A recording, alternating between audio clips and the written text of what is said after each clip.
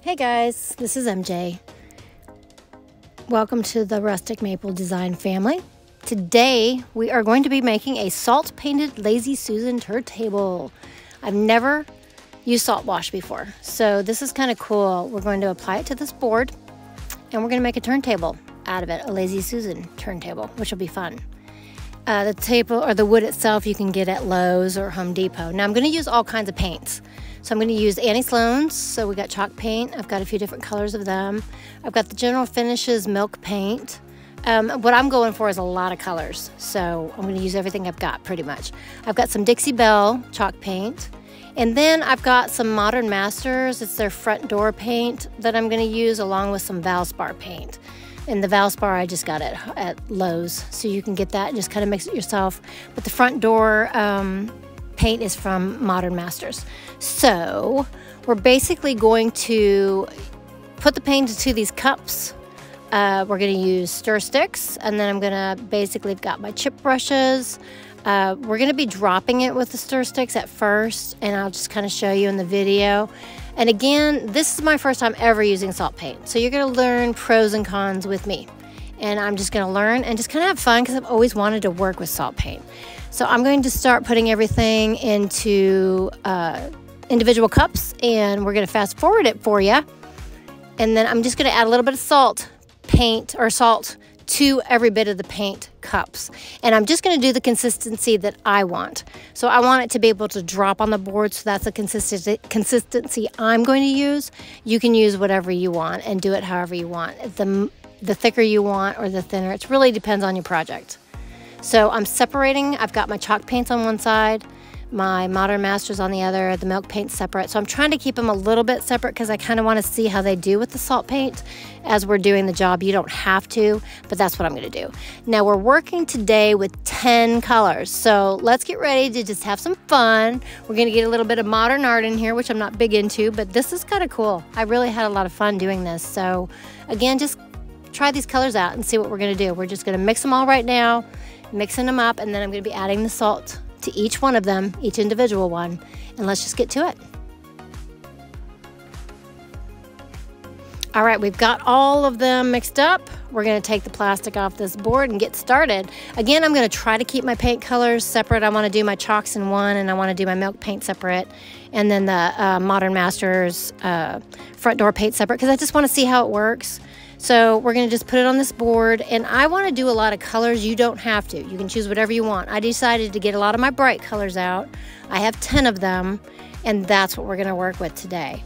So I've already pre-mixed all the cups on the amounts I want to use. I'm going to use this board, and I'm going to set that underneath, because that way, as we're doing the top and the edges, I'm going to let the paint just kind of drip off the edges, and that'll give me room instead of it being all over the table and getting pretty messy. So again, separating the colors out, and we're just going to start plopping these babies on here, and it's just totally random. Just do it how you want. I just wanted pops of color all over, so I'm just throwing each color kind of everywhere I want, and we're just going to see what happens, because again, first time with salt paint, it's going to be kind of fun. I've been excited.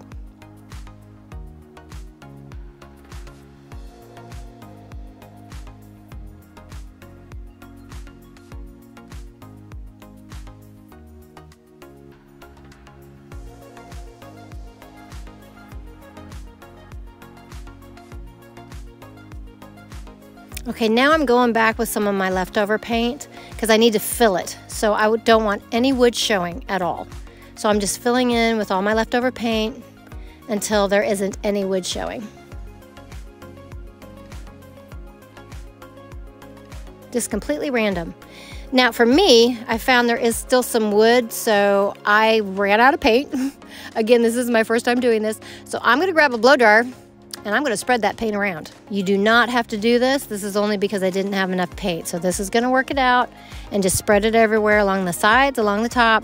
And I don't want any wood showing because I want this to dry, and we're going to sand it down after a bit.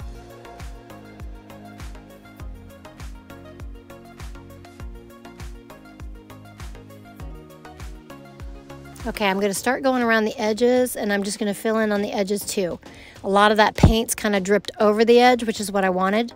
And so you're just gently, try not to mix the colors too much if you can help it. If you do, that's fine, but just try to keep like the yellow, yellow, the red, red, that type of thing all the way through and get all the edges done. And then kind of put your finger on the bottom side too and get any excess that's there if you can. It's gonna drip and that's okay. We're gonna sand it off later. And that's pretty much it. Wow, is this ever colorful? Oh, my goodness gracious. I'm just gonna plop any excess that I have. Just fill in wherever I can, because why waste the paint? I'm gonna throw it away, right?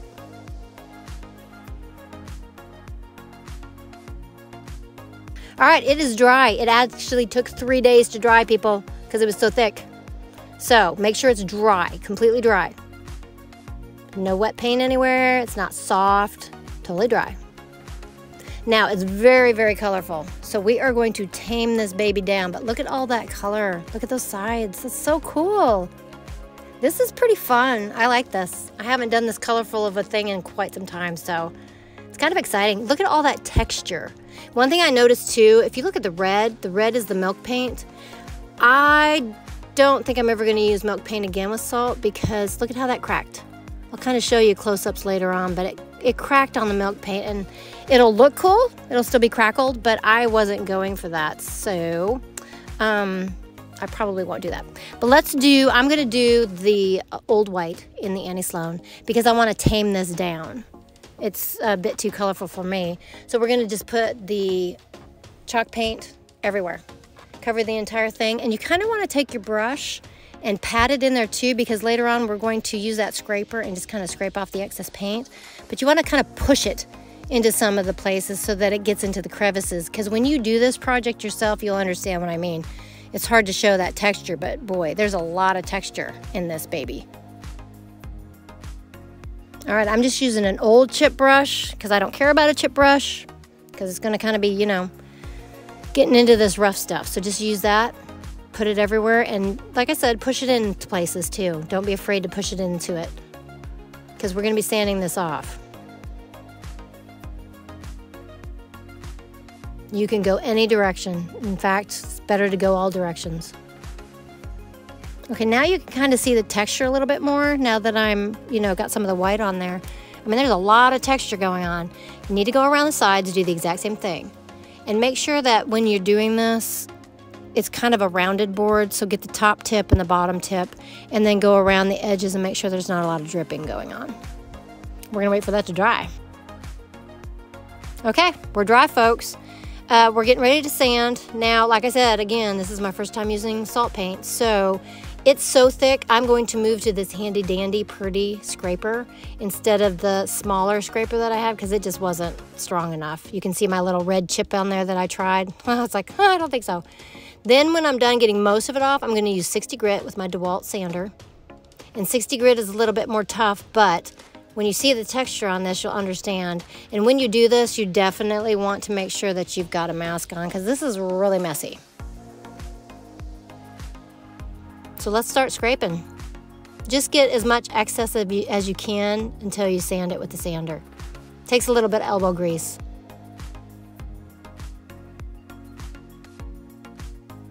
Okay, I got quite a bit of the high stuff, so now I'm putting on my mask and let's start sanding. This is the fun part because this is where it kind of comes to life, I think. So just enjoy the process. Make sure you're doing this outdoors too because like I said, it's totally messy. So outside is the smartest way to go. And if you're liking this video, please give it a thumbs up. And we'd love for you to subscribe. We're going to be I want to do more salt paint projects in the future, so you can look for those. And then when I'm done with this turntable, we're going to put it on our Etsy shop, which is Rustic Maple Design. That's the name of our Etsy shop. So you're welcome to go there and check this out if you like the project when it's done. Look at all those colors. Now again, you don't have to choose all the colors I chose. I just decided, and they'll all be in the link below. I just decided I wanted to go all out and just make this really colorful. And you can tame it down with the white. So if you don't want to, that's fine. If you want all this color, go for it. But I like to have it a little bit more tamed down. This sanding takes the longest, so just kind of go with it until it's fairly smooth. It's not going to be super smooth because of all the texture. Just kind of sand it down. Get it kind of level because we do want to have food on this.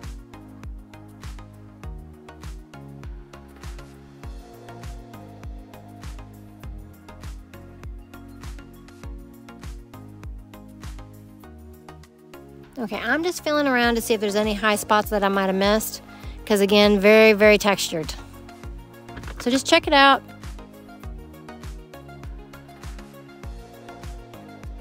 And you can use a sander again if you decide that there's some spots that you might have missed. I didn't like on that red milk paint I told you about, a couple pieces chipped out. Not happy about that. So there's a couple semi-bald spots, which I'm going to fill in with paint and poly. But again, for me, I'm not going to use milk paint when I use salt paint anymore. Let's get those edges going. Gently just start sanding away till you get to the color that you want.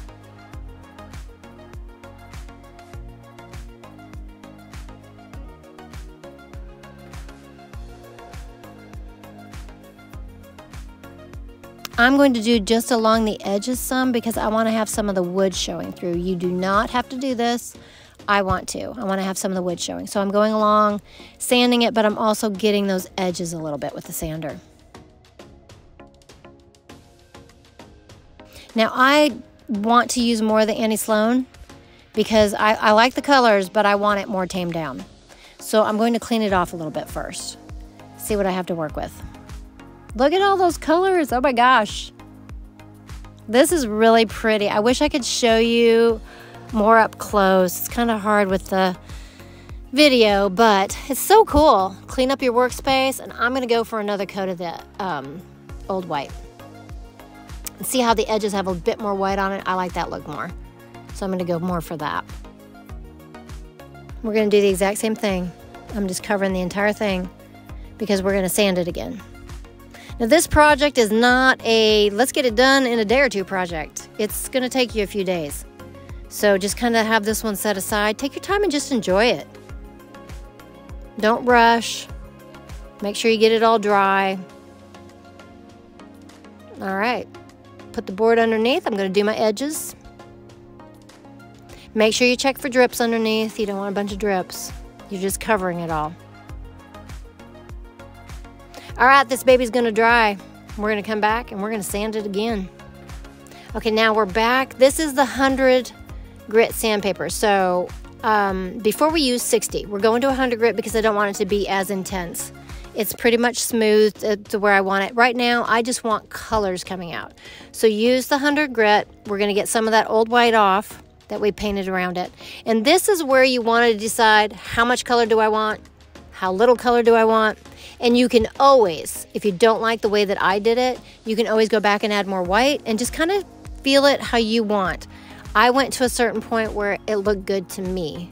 And I wanted some of those colors poking through and just to see the beauty of it, but to have a lot of the white to tame it down. I think this looks pretty cool. Remember too, I sanded the edges as well, so you'll see that as we're working. And again, it's hard to show, but I'm going to try to show you. There is so much texture. It's kind of like a stone almost. It's so cool. So I've got the edges kind of exposed here and there, and we're going to stain that, and you'll see that in a little bit. But basically, I've left a lot of the color on the edges too, so it's just some places of the wood here and there along those edges. And look at that color. So let's get the edges done.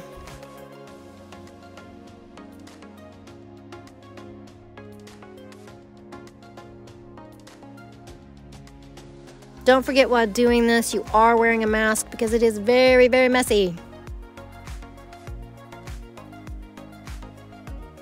Let's clean this off. Let's see all those beautiful colors. Oh my gosh. This has ended up being quite a fun project for me. I really like this. This is cool. Just look at all those. So there's texture.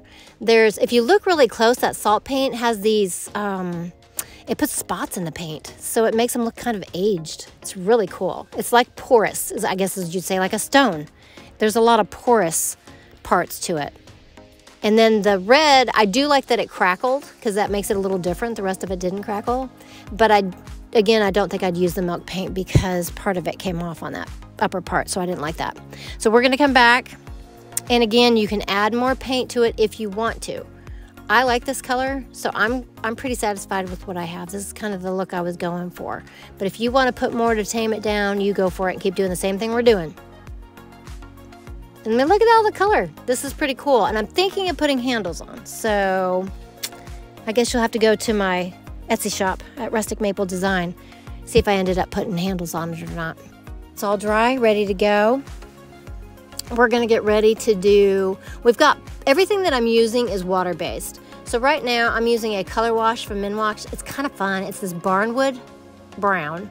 And again, everything that I use will be in the links below.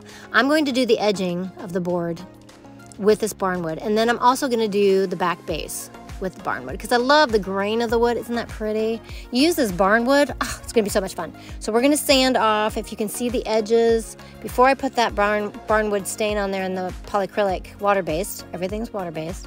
Before I put that on, we're gonna go around the edges and get that excess paint off and just sand that down.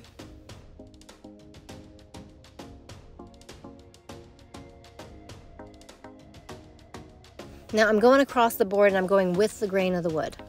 So just basically I'm just sanding it down so it's nice and smooth before we put the stain on it and then before we put the top coat. Wipe it all clean, get it prepped and ready. I'm going to put the board down and I'm putting a cloth down because I haven't polyed the top yet of the painted side, so I want to keep it protected. So just put a board down while we're working on all of this because we're going to kind of flip it on both sides.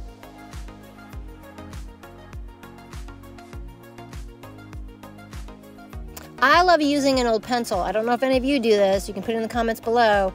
I use an old pencil for paint, stain, whatever. It's awesome. I use an old sock, which I love, and I use that for putting on poly or putting on stain. Right now we're just going to do the stain. Just going to put it along the edges. Now I just usually take my sock, but you can take a paper towel or whatever, and wipe that pencil off, and boom, you're done. You get to use that pencil over and over again. It's awesome. No cleaning required. Okay, I'm gonna go along the edges and put the stain on, and I noticed when I rubbed that first when it got on some of the paint, so I'm gonna go back and sand that off. So I just decided I'm gonna just rub the stain on the open parts where there's exposed wood, and then I'm gonna go back with my sander and gently sand some of it off. Again, remember, this is my first time doing this type of project, so you kind of live and learn as you go along. All right, let's put this Barnwood on here. It's so cool. Look at all that. I love how this brings the character of the wood out. I love staining things. It's like it just brings it to life. Just put it around. Make sure you don't have any drips around the edges. I mean, look at that. Is that wood grain not beautiful? Oh, I love that. You could leave this without any stain if you wanted to, but I like to complete a project. I like it to look pretty on both sides. Even the side that you probably never see. I just think that's just the way I roll. Is that not pretty? I love that. All right, and then on this, I'm going to use the Colorwash again, and we're just going to do the second coat. And I'm still using the 100 grit, so I do not go back to the 60. We're sticking with the 100, and we're just going to use that because that's more delicate. So I'm sanding the edges, and I'm getting some of that stain off, and then that little bit of stain that I got on the paint that I didn't like, I'm getting that off too. And before I apply the second coat, I always like to lightly sand the stain for the first time. It just makes it look a lot better. So right now I'm just going to do this paint side. We're going to put the water-based polycrylic on it. I'm using a satin and I'm using a sponge. I think the reason why I chose a sponge, you could use a brush if you want. I chose a sponge because I think it will get into the crevices a little bit better at first because there's a lot of texture going on here. And again, I'm sorry because it's hard, you can't really see it as well, but there's a lot there, so I want to get into those crevices. So just pour some of it on top and just roll it all over in all different directions. And get those sides and don't let it drip. Make sure you get the edges so you're not dripping. And that's done. So we're gonna do 3 coats on the paint side, which is awesome. Okay, we're dry. We're gonna do this again. So we've got the clear coat again. What I said I like to do is I like to take either 400 or 600 grit sandpaper, and you gently, and I mean gently, you just basically, you just want to have a light scrape because you're getting any of the little, making it a little bit softer, making it a little bit smoother. So just go straight across, straight across, straight across, light. Don't put a lot of weight on it. Have your hand flat. You can do it 1 or 2 times, that's enough. Straight across. And that baby's gonna be smooth.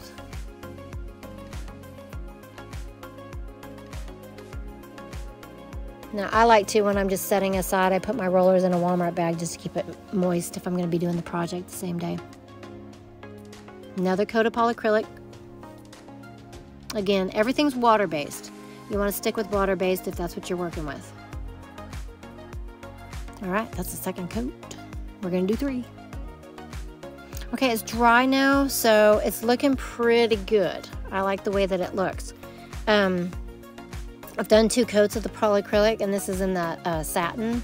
And so I'm going to flip it over and get my Barnwood side going too. Now, I didn't like how dark it looked, so I got out same stuff, Colorwash, but it's a whitewash, and it's the same Minwax, and it's all water-based.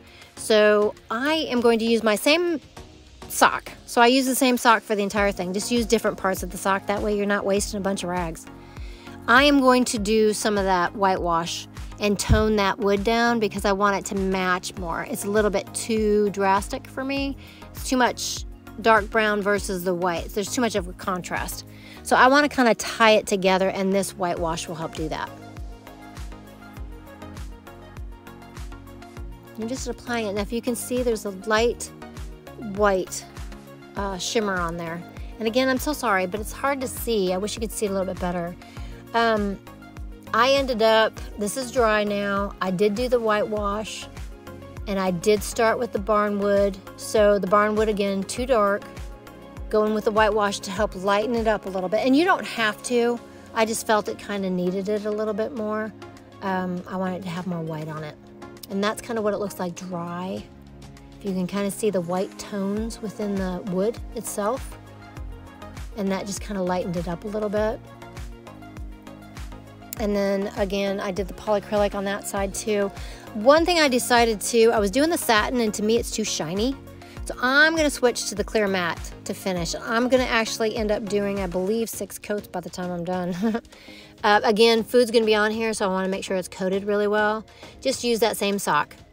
Just pouring it all over. And this matte is going to tone it down because it's too shiny for me. I don't like the real shiny stuff. If you do, great, stick with it. I want it to be more matte, and I'm gonna do 2 more of the matte coats, but I have to let it dry. Okay, so I did that behind camera. I did the 3 coats. One thing I didn't like is I want this Barnwood to be a little bit more white, so I'm going to do another coat of the whitewash.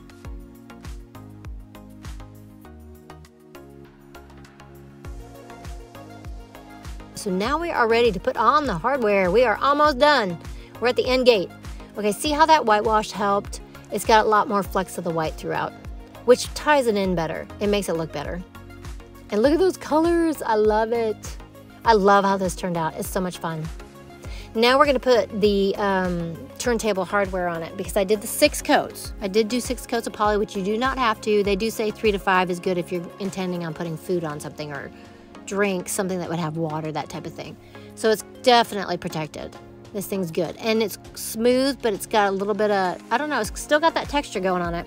So this is the hardware. I got this off Amazon. It's 6-inch. You can do it different ways. It didn't come with screws. How crazy is that? I think sometimes companies get so cheap. Ugh. Find some screws that aren't too deep. You don't want to go as deep as the wood. And then you want to make sure that the head of the screw, put it through the hole. Make sure that the mechanism can still slide back and forth. The head doesn't get in the way because sometimes you have some bulky heads on the screws. So make sure it goes past it. I'm clear, so these are good screws. They're not too thick. They're not going to screw through the wood. And the head's clear. So on the back, you can, the easiest way that I saw, and I didn't have it, is you can draw around a piece of paper, fold it over, and fold it over again, and find that middle center, and that can be your template. And that's probably the smartest way to go, but I didn't have the paper that big. So I decided tape measure. So I got my trusty tape measure. I marked it with a marker, and I have 4 holes that I have ready to put that turntable on. So I'm just marking up my holes that I already have there, lining it up, pretty much there. And now comes the easy part. We're just basically gonna put the screws in.